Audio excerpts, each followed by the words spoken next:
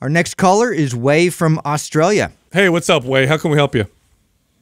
Hey guys, how's it going? So my initial question I asked included, but was not limited to whether I should begin looking for a different coach who was qualified up to the standards insofar as my goals were concerned.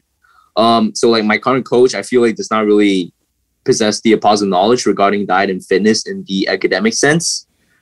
In our most recent check-in, I interrogated the notion about time under tension and like high tempo in virtually all of my exercises. So I just wanted to know what you guys thought. Perhaps you guys have like an abstract idea of where the preponderance of studies lie in regards to the efficacy of time under tension for building muscle. Okay.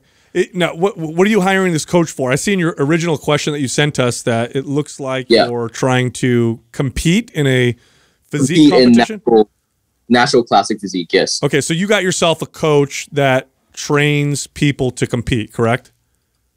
He has like regular clients, but he himself has competed. So I thought that, you know, with this like combination of experience and like experience on stage and experience with other clients, I thought, you know, we might do well together. Well, I tell you what, Wei. So something I learned when we started Mind Pump and I started working with Adam. So Adam, obviously a trainer, lots of experience like I had, training everyday people, but also competed as a pro. And I can't wait to hear what he says. But what I got from working with him was, holy cow, there's a lot more to competing than just, you know, working out and diet that I would have never known because I didn't have the experience coaching other people to compete. There's a big difference between coaching yourself and coaching other people. So I'm going to defer to Adam because this is something he's very experienced in. Well, first of all, because you're asking a question around time under tension, and we can get into all that detail, but I'll tell you right away that a majority of the coaches, especially online coaches in the bodybuilding space, are pretty terrible. Even the ones that have tremendous experience, pros, even the ones that have been on the Olympia stage, like, you know, a lot of these guys, they have figured it out for themselves what they need to do to get their bodies to where, you know, where they can win a show. That does not mean that they are good at coaching another person, nor does it mean they know probably the healthiest and smartest approach either. So if you're already questioning his knowledge or what he's telling you, your gut instincts are probably right. He's probably not very good at what he's doing, because a really good coach, if he's telling you, no, don't do this, or hey, you should do this, should also be able to back it up on why we're doing this from a science perspective. I mean, so, and here's the thing too, you have to keep in mind that competitive bodybuilding is a sport. I know some people like to argue that and say it's not. Yes, it is. It's a sport. And so it's not healthy technically for you. So there's going to be some things that are conflicting with science that supports the healthiest or the best way to do things also. So this is a bit nuanced, right? It's not as cut and dry as like, here's what the science says, and so this is what you should do. Well, you know, you're playing a sport, and you know, sports aren't healthy for the body, and so sometimes you're doing things to manipulate the look of your body more so than following the science on what the science says is the healthiest or the best approach. So that it is a bit nuanced with that, but I would be really weary of somebody who you're already questioning, you know, their ability to explain to you what it is. What is it specifically that you want to know about time under tension? What's your question around that? What is he saying to you, and what would you like to hear from us? So from what I've gathered so far, like, studies just indicate that as long as you're controlling the weight on the descent, it will contribute as much as, you know, counting the seconds, you know, counting down the seconds. So he has me on like 3 second, 4 second eccentrics on like my compound movements. So like on the squats, I'm lifting like more than say like up to or more than 60% of my 1 rep max, right? And he has me on like 3 second eccentrics for more than like 8 reps. So I found that it might have impaired my ability to recover a little bit, as well as might have availed in like the development of pain in my knee. Okay. it just might be, look, you might be doing too much. And yeah, I was going to say it's probably more likely his training protocol on how much volume you're doing is probably hurting you more than manipulating the tempo. Because you could play with 8. Go ahead. All of my workouts exceed like the 2-hour mark, so sometimes I'm going. Yes. Okay, so there's your indication right there. Right there. So bro. here's a big issue that I've seen with coaches is that they work in a world where the majority of the people that they work with and train around are enhanced by performance-enhancing substances, which really they greatly increase your recovery and your ability to train hard and long. And you're natural. You said you're a natural. He knows that too. He knows I'm a natty. Yeah, I know. They know that, but they can be so skewed in terms of, oh no, you can handle this, or you're young, or you're working out. And or his knowledge is coming from his personal experience. I don't know is he natural? I question. He was kind of dubious about it, but I think so he is.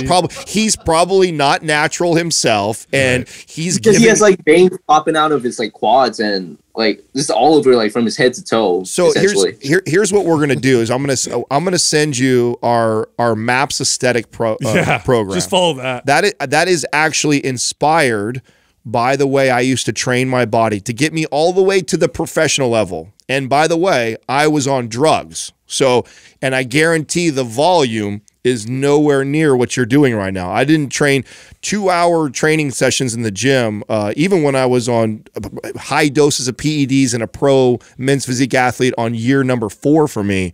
I wasn't even training like that. So the idea that a natural athlete is training in the gym 5 to 7 days a week for 2 hours a training session, and then you're also giving me feedback that your knees hurt and shit. Well, yeah, no fucking shit.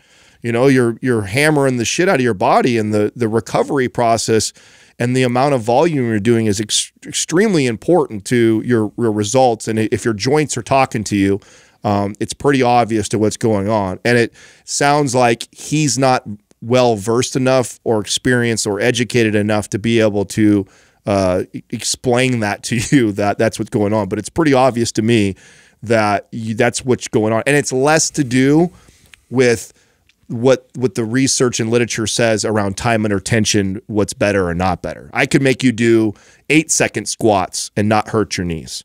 But I also know that if I am going to increase the intensity on an exercise by slowing down the tempo, I'm going to also modify your training elsewhere so I don't overdo it somewhere else. So, and it sounds like he's probably not doing that. So it doesn't sound like he's a very good coach. We wrote those programs, MAPS Aesthetic, with the intent of helping somebody get ready for stage. And so that, you know, we're going to send that to you for free. So you'll have it, and you can literally follow that for a week and get a feel of what the volume of training that you should be doing compared to probably what he's got you doing. And in MAPS Aesthetic, there's focus sessions which allow you to individualize the workout so you can focus on your weak body parts. Okay, so follow MAPS Aesthetic as it's written out. Do focus sessions for 1 or 2 body parts that you need special attention on. As far as diet is concerned, here's where it can get really tricky, because especially pre-contest diet or diet leading up to a show, this is where it can get a bit tricky. I would look at the network that Lane Norton works with, because the coaches that work under him or the people that are associated with him, they do it the best way. They don't go into the fads and the trends and the weird shit. They do things that are science-based, that are as healthy as you could possibly get, while also looking great on stage. So look in his network for people to work with nutrition, and then just follow MAPS Aesthetic. I would not listen to this coach anymore, because wait, what's your Instagram handle? Shredded Bale. Shredded BALE. No space or anything? Okay, yeah. I got you. All right, perfect. We'll take care of that for you, and we'll send over you MAPS Aesthetic, okay? All right, cheers, guys. All right, brother. All right. Thank you. I wonder what his favorite protein is. Oh, my God. You know, I tell you what. You got to love, though, this idea that this has nothing to do with the science around time under tension. No, he's doing freaking way too much. Yeah. I mean, it's great that was gave him, the clued him in on maybe this guy doesn't know what he's talking about, but the having him do 3 second, 5 second, 8 second, 2 second. That's not the problem. Yeah, that's not the problem here at all. He's just trying to do his own research now to kind of figure it out and piece it together. He needs to find a coach that can just really point directly, like, here's what we need to do. This is so unbelievably common. I mean, it was what motivated me to. So I had no intentions of coaching online. So when I first started competing and stuff like that, it was literally for what we were doing. The goal was, when I got into competing, it was, I'm going to show the world. Build a social media following. I'm going to build a following to show people I know what the fuck I'm doing. That is going to give me a network of people, and then I'm going to sell them this app that Justin and I were building. Obviously, that never happened, but that was the goal.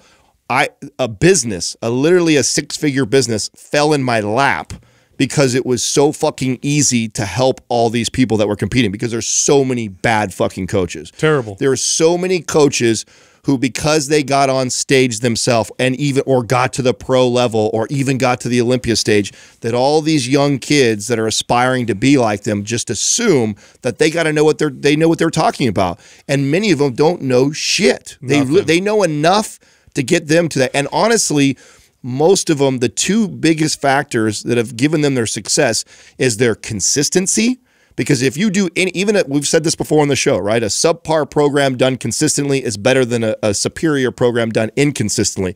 And if you made it to the Olympia stage, if you made it to a pro, you have unbelievable discipline. The discipline it has taken anybody, I don't care what level or what your natural gifts or how much drugs you take, that is the number one factor. And then the second one is drugs. You're taking so many drugs that you can get away with poor programming. You can get away with poor diet, and you throw genetics on top of that, and it makes it even crazier. So I've seen some of the craziest recommendations. Workouts, terrible.